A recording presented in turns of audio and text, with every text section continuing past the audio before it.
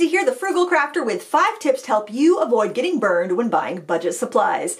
We love to find a bargain, we love to find that diamond in the rough, but sometimes we just find a lot of frogs, right? We're kissing a lot of frogs, hoping we find a prince. That's what it's like buying budget art supplies on Amazon sometimes. But hopefully I can help you avoid some of the mistakes that I've made and others have made over the years. So the first tip I would say is when you're looking at a budget supply, try to figure out who makes it. One of the watercolor palettes that I recommend for beginners is the Pretty Excellent palette. That's made by the same company that makes Paul Rubens artist grade paints. They're a company out of China, but they make really good quality stuff. So I know that they're made from that company. That company makes them and sells them, and so they're pretty good paint. Generally, when companies make their products in-house, even their budget lines, they tend to be a little bit better than just random private labeled supplies on Amazon. When you start seeing different brands pop up out of nowhere with no history, those are generally private label companies. Anybody can start a company and call one of these factories in China and say, can you make me a set of 72 pencils and put my logo on it?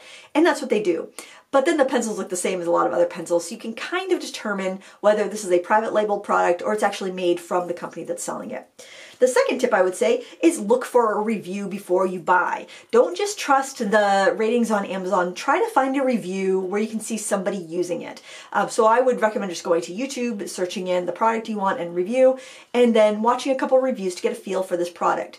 Now the next thing I would say is see how recent the review is. So if this video was just posted last week and you're looking to buy this product, you're probably going to get the same product. It's recent enough. But if you're looking at a review that was filmed maybe a year or two ago, maybe even 6 months ago, I would recommend going back to the listing where you saw the product and looking at most recent reviews. So if you scroll down to the reviews, instead of seeing top reviews, you want to filter most recent, because then you'll see the products that have been most recently shipped out to customers and what they have to say about them.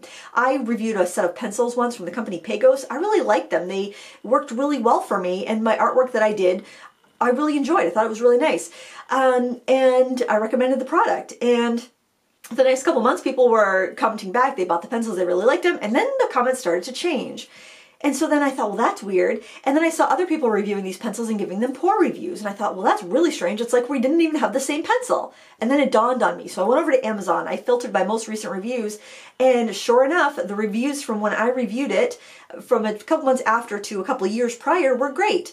And then the reviews after that just kind of fell. They just tanked. And what I think happened, because this was kind of when COVID was starting to come around, I think maybe a factory had to close and this seller was kind of stuck between a rock and a hard place and had to order from another company. That's what I think happened. Or maybe that company that maybe he was using the same factory, but they had to substitute supplies because they couldn't get a supply they needed. So check out the most recent reviews to make sure that the product that you're ordering is the same product that was reviewed. I just saw a YouTube video my husband was watching the other day, and it was talking about some computer part, and how the computer part that they would send out to the influencers first would be really high quality, and then a couple months later, people were getting completely different things, and then a couple months later, people were getting completely different things, and there was like no consistency there. And that's something that you run into with these budget supplies that are from like no-name brands or brands that just kind of popped onto the market. There's just no legacy, there's no consistency, so you really have to buyer beware with those products.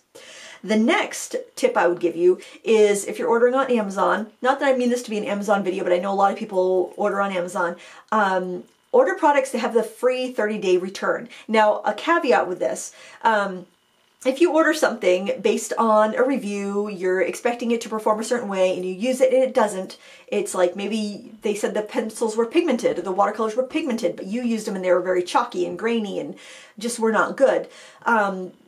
By getting a product that has a 30-day return window and using it as soon as you get it, then you could ship it back if it doesn't meet your expectations. Now I say this, but I don't want you just to order everything you see knowing that you can just ship it back in 30 days. I would still try to be very intentional about this because I don't think they resell those. I think they just get trashed if they, when they get returned, if they're used. I've bought used supplies on Amazon before and they've been brand new every single time. So I just think if they've actually been used, they pitch them. So just a little word of caution there, but that will give you some protection if you're worried about buying one of these products from a new to the scene company or no-name company, or maybe you're just, you know, hoping it lives up to the review.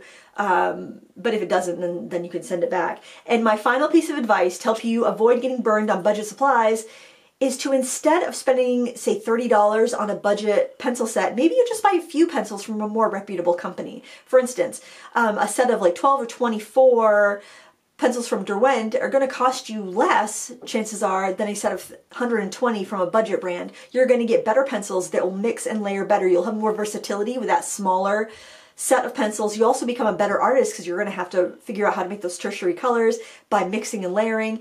And if you use a pencil up, you can buy that one pencil. If you want to expand your collection, like you've got 24 and you're like, oh, I wish I had a reddish brown and I wish I had a pinkish purple, you can buy those two colors of the same line, of that same quality and that consistency, and add it to your set. So you're not taking a gamble. And if you are really limited to the amount of funds you can spend on your hobby, it's important that you spend them intentionally and you get tools that will do the job that you want them to do.